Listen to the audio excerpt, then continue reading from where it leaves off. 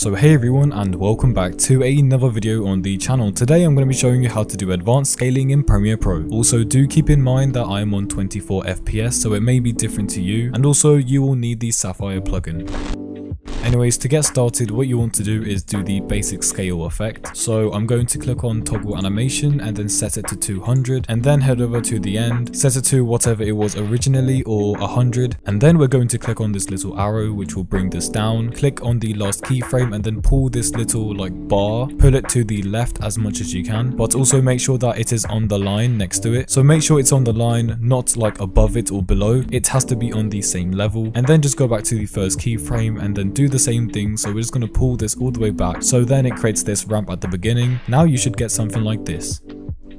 Now next up, what you want to do is create an adjustment layer, place it on top of your clip and then trim it to around 3 frames. So 1, 2, 3, and then just trim it. Now you want to go into the effects panel and then search blur mo curves. So it should be this one right here. Add it to your adjustment layer, keyframe where it says Z dist, and then change the first keyframe to around 0.6. Head over to the last keyframe and then set it to 1. And now you should get something like this.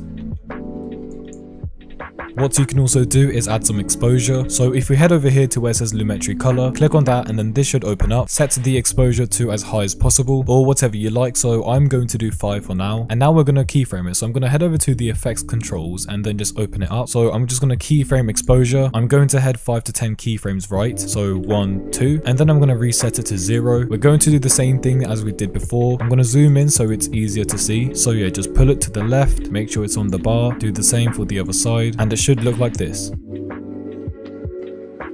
What you can also do is use some blur at the beginning and do the exact same thing as we did for exposure, but for this clip I think it's more suitable if I don't use blur. Anyways, this is how it looked beforehand, and this is how it looks like now.